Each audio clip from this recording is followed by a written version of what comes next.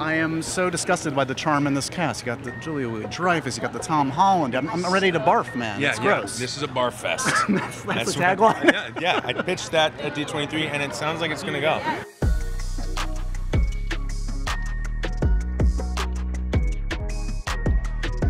You and Tom Holland as brothers. Yes. Sure. Yeah. That makes sense. It feels right. I mean, he's like my little brother in real life. Does it feel like you have, what traits do you share with Mr. Holland?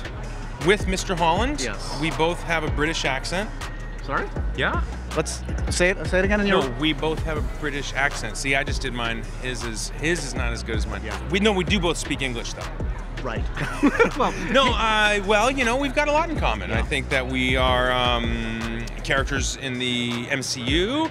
Oh, I forgot about that. Thanks for reminding me. Yeah. We both like golf. Today we're wearing the same exact watch. Yeah. Yeah, so the similarities, they don't end there, but I don't have a lot of time. I saw your buddy Mr. Goldblum yesterday. What's the plan? Did you see him? Yes. I mean, the shirt was hard to miss. Unreal. The plan is we're going forward, man. We have a start date. We have a release date. This thing is, we're shooting it next year, at the beginning of next year, and it's going to be released the following summer. It's going to be off the chain. It's going to be everything you basically has been leading up to this point. We finally get to make the movie that Colin has always wanted to make. And the director, Colin, who directed the first one, Jurassic World, is coming back for Jurassic World 3, whatever. I'm not sure what the title is yet. And last quick thing, are we going to see Star-Lord before Guardians 3, you think? Is that the next time we actually see Peter back? I know the answer to that. This guy.